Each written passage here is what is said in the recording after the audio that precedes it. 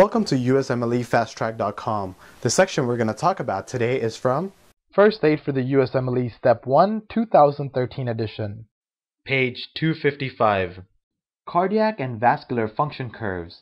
Describe the picture here that you see on page 255 describing the cardiac and the vascular function curve. On this picture, you see on the y-axis the cardiac output or the venous return, and on the x-axis you see the right atrial pressure or the end diastolic volume.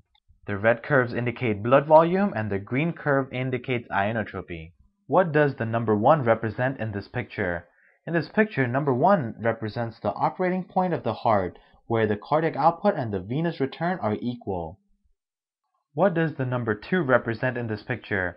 Number 2 in this picture represents decrease in the total peripheral resistance. This happens in exercise and in AV shunt, and this results in positive inotropy as well as increase in blood volume.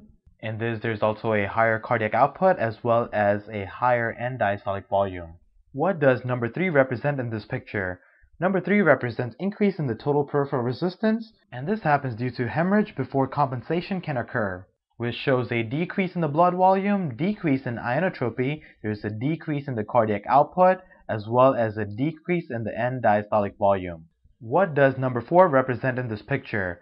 Number 4 represents a heart failure or a narcotic overdose, because in this, there is a decrease in inotropy. This leads to a decrease in cardiac output, but the venous return is normal, as well as the end diastolic volume is normal. What does number 5 represent in this picture? Number 5 represents the x-intercept of the venous return curve, which is the mean systemic filling pressure. For more information on this topic, click on the link in the description section below. For a full USMLE Step 1 review, be sure to check us out at USMLEFasttrack.com, where we help you review the entire first aid for the USMLE Step 1 with high quality videos and hundreds of detailed pictures for a better understanding of the material. So to learn from the best USMLE review book, be sure to check us out at USMLEFasttrack.com.